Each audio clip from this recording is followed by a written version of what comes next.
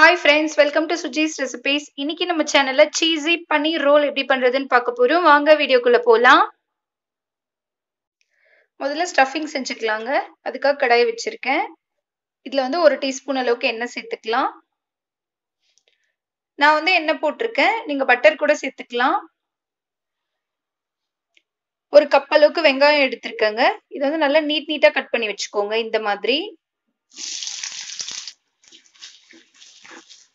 வெங்காயம் வந்து ரொம்ப வதங்க கூடாது, லைட்டா கிரன்ச்சியா இருக்கணும். ஹை ஃப்ளேம்ல வச்சு வதக்கிக்கலாம்.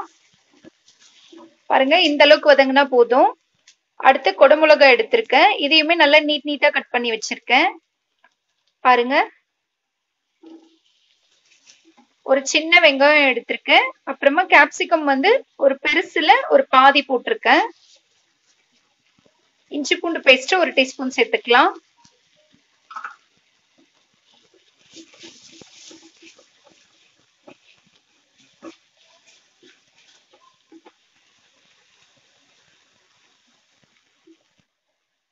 அடுத்து மிளகாய் பொடி சேர்த்துக்கலாங்க. நான் வந்து 1/2 டீஸ்பூன் எடுத்திருக்கேன்.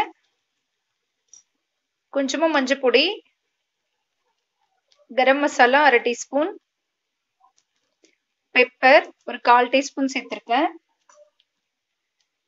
இதெல்லாம் மிக்ஸ் பண்ணிடலாம்.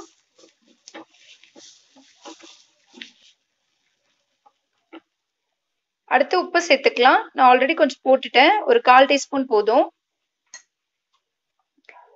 இது வந்து 1 டீஸ்பூன் அளவுக்கு கெச்சப் எடுத்து நல்லா தண்ணி ஊத்தி மிக்ஸ் பண்ணி வச்சிருக்கேங்க.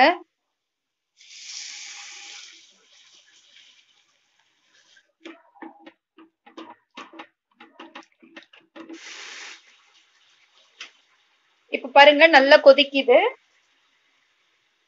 இந்த டைம்ல பன்னீர் சேர்த்துக்கலாம். பன்னீருமே நான் நீட்டா கட் பண்ணி வச்சிருக்கேன். ஒரு 2 நிமிஷத்துக்கு மூடி வைக்கலாம். 2 நிமிஷம் ஆயிடுச்சு. ஓபன் பண்ணி பார்க்கலாங்க. பாருங்க சூப்பரா ட்ரை ஆயிடுச்சு.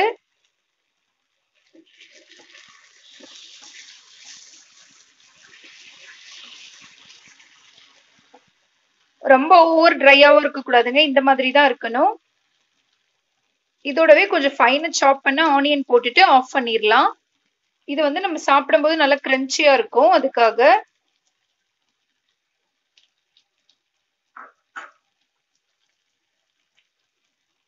கொஞ்சமா கொத்தமல்லி ஆப்ஷனல் தான்.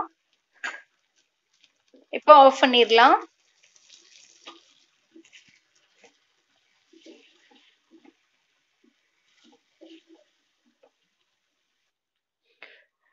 பன்னீர் ஸ்டஃபிங் சூப்பரா ரெடி ஆயிடுச்சு. அடுத்து சப்பாத்தி போட்டுடலாம்.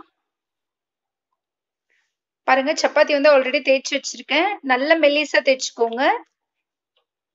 நீங்க வந்து மைதா மாவுல கூட பிசைஞ்சு சப்பாத்தி பண்ணிக்கலாம்.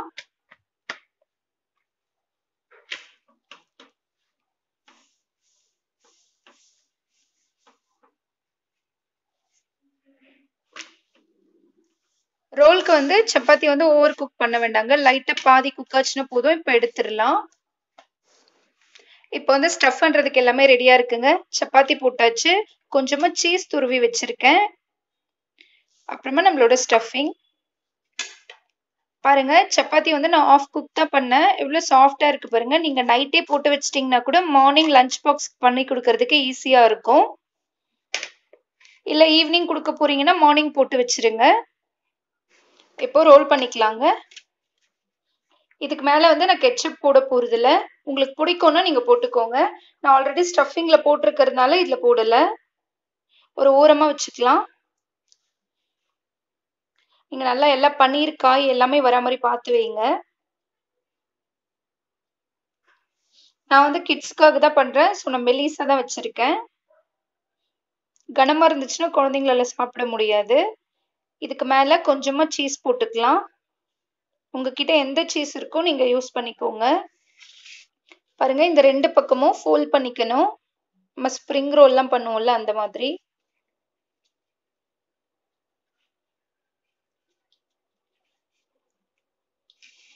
இந்த மாதிரி மடிச்சிடலாம்.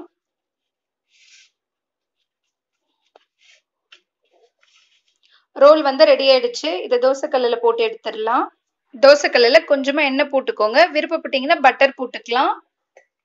நம்ம வந்து இந்த மாதிரி தோசைக்கல்லுல போட்டு கொடுத்தோம்னா உங்களுக்கு ரோல் சாப்பிட்றதுக்கு வந்து லைட்டா மேல கிரன்ச்சியா அந்த பிராங்கீஸ் எல்லாம் சாப்பிடுவோம்ல அந்த மாதிரி இருக்கும். நார்மலா சப்பாத்தி பண்ணிட்டு அதுல ரோல் பண்ணி அப்படியே சாப்பிட்றலாம். இப்ப பாருங்க, இன்னொரு சைடு திருப்பி விடலாம். நல்ல கோல்டன் ப்ரௌன் வந்திருக்கு பாருங்க. சாப்பிட சூப்பரா இருக்கும்.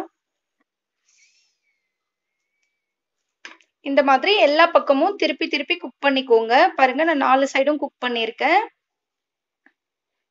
சூப்பரா கோல்டன் ப்ரௌன் வந்திருக்கு பாருங்க. நான் சர்வ் பண்ணிட்டு உங்களுக்கு காட்டுறேன். பாருங்க, நம்ம ரோல் எல்லாம் சூப்பரா ரெடி ஆயிடுச்சு. நான் உங்களுக்கு கட் பண்ணி காட்டுறேன்.